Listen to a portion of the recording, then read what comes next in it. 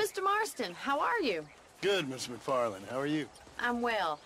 Would you mind riding with me to Armadillo? I've got to get some supplies and I could do with the company. Of course. You can take the reins.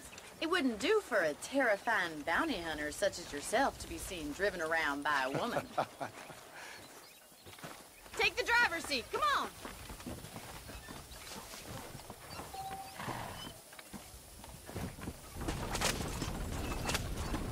You're looking much better, considering you were almost buzzard food a couple days ago. I have you to thank for that, miss. So do tell me, have you needlessly risked your life since we last spoke? No, miss, I have not. Well, that's a relief. Perhaps there's hope for you yet. I wouldn't bet on it. Oh, there's always hope, Mr. Marston. You can't be a rancher in this kind of country if you don't believe that. An admirable attitude, miss. I suppose so. I can't think of any other way to stay sane, to be frank. What about you? Have you ever given up hope altogether? Hope hasn't really entered into it. It's not really something I think about. A peculiar outlook. I can't really say I understand you.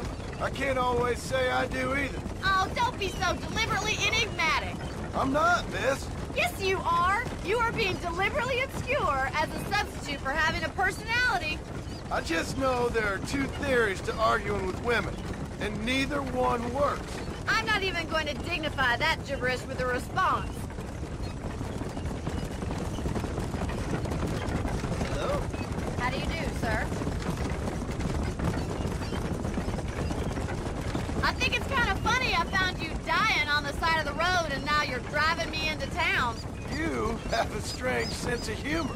Well, you must admit, it's an unusual start to a friendship. I didn't realize we were friends, Miss McFarland. Oh, please. Now who's being funny? Listen, I know that business with Williamson is your business, but I don't know. You've been good to us, and I don't think you're a bad man. A little stupid, perhaps, but not rotten. I just worry about you gallivanting around these parts like you're some kind of deranged bounty hunter. Like Paul always says, don't go waking snakes. I appreciate your concern for us lesser mortals, Miss McFarland. I really do. And if there was any other way out, I'd take it. I can assure you of that.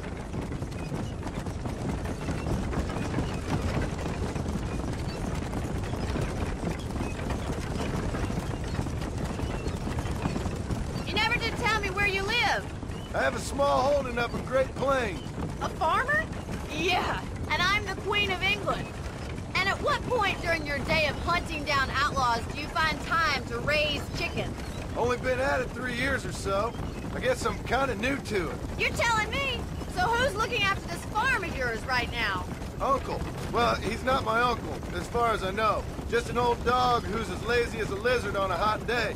Kind of fella laboring under the delusion that age brings wisdom.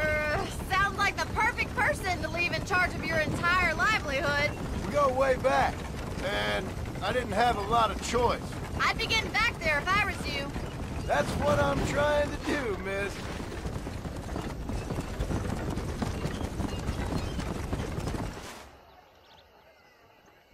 So this is Armadillo. Manhattan it is not, but it does okay for us.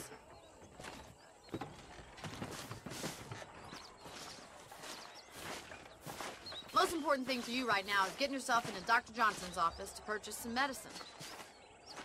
The first one's on me. Thank you, miss. I'll pay you back. I'm sure you shall. The doc's a good fellow. He saved your life, so be polite to him. Meet me in front of the general store when you're done. Howdy. Put it this way, the wife won't be answering back anytime soon. The whole... Howdy. I got stock of them electric belt tipping. You need Thanks to a lose lot. weight. Try and behave yourself now.